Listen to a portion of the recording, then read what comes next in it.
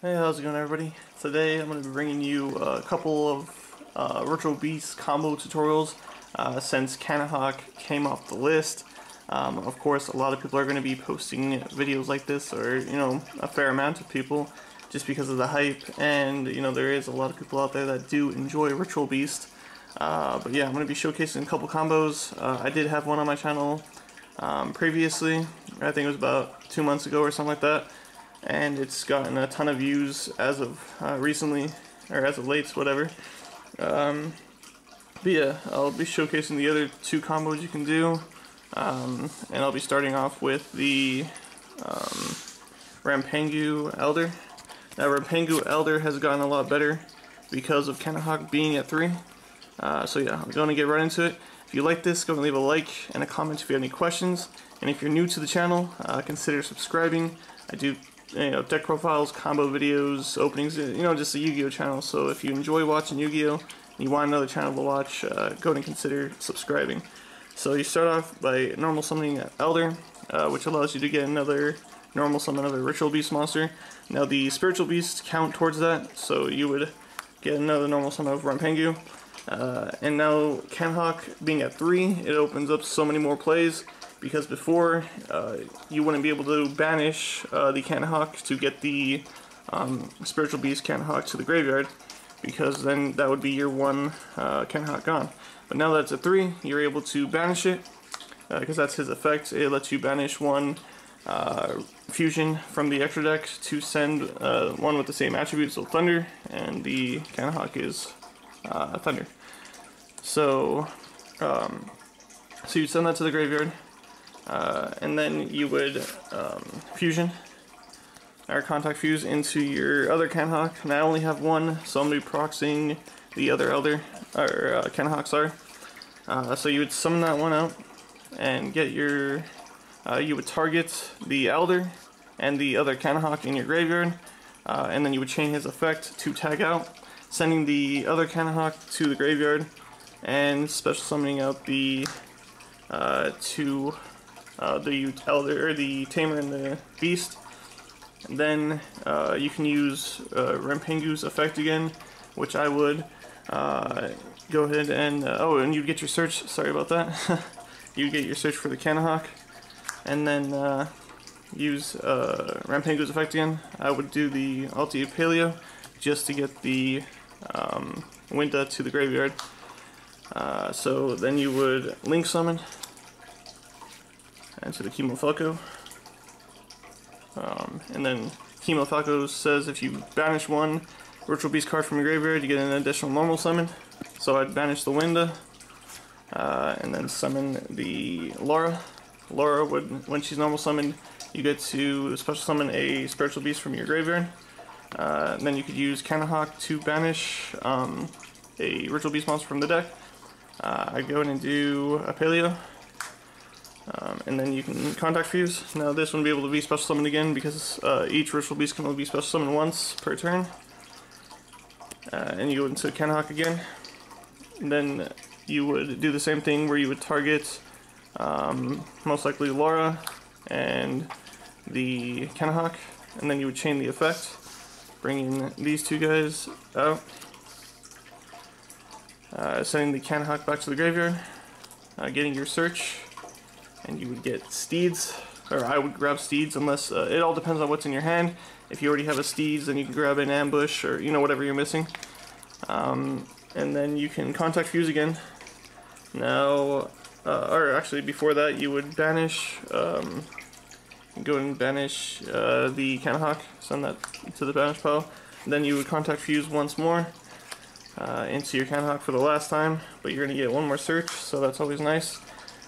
You can go ahead and target the Ulti Gaia Paleo, and you want to keep your Paleo and your Winda in the banish pile, so you can probably send back Laura, and you get your last search for the turn.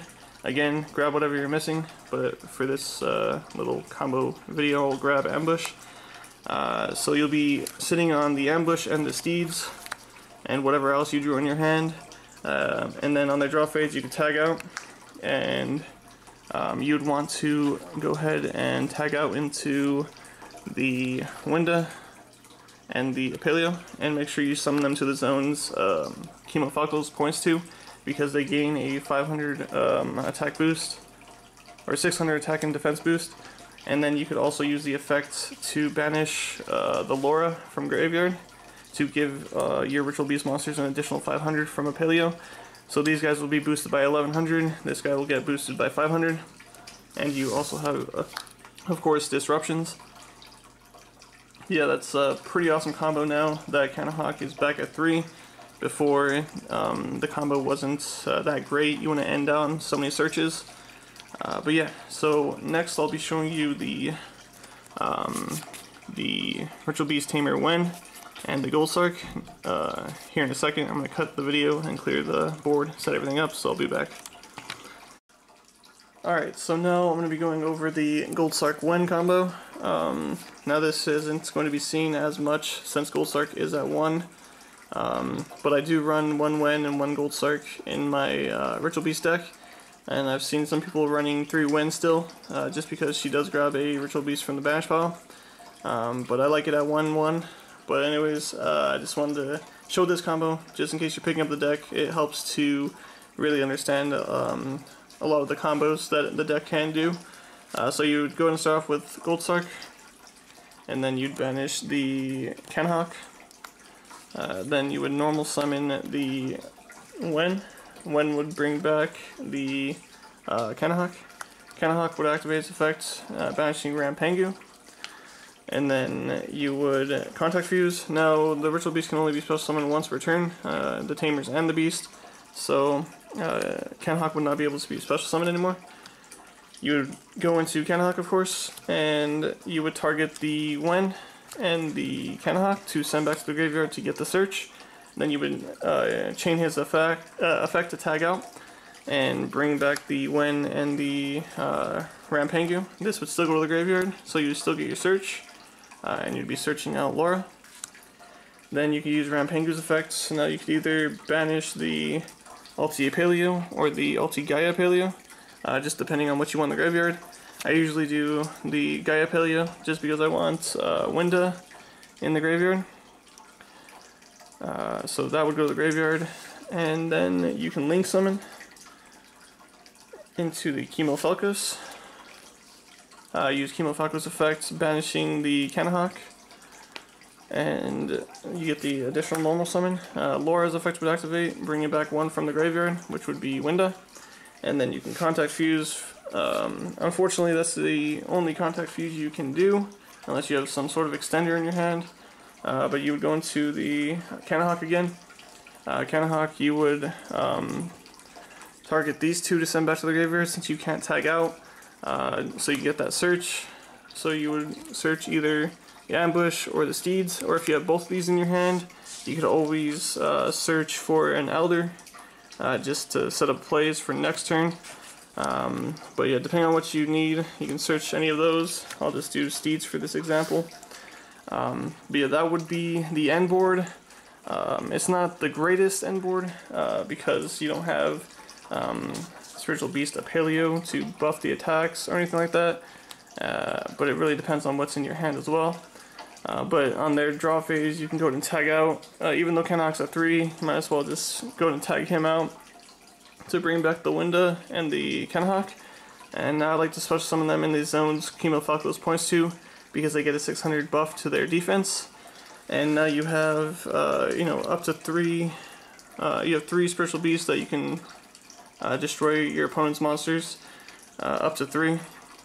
And if you have an ambush, you also have your graveyard set up to where you have Wen and Rampengu. But yeah, it's a pretty cool combo. It's nice to have just in case you don't draw the best. And those are the 2 cards you see in your opening hand.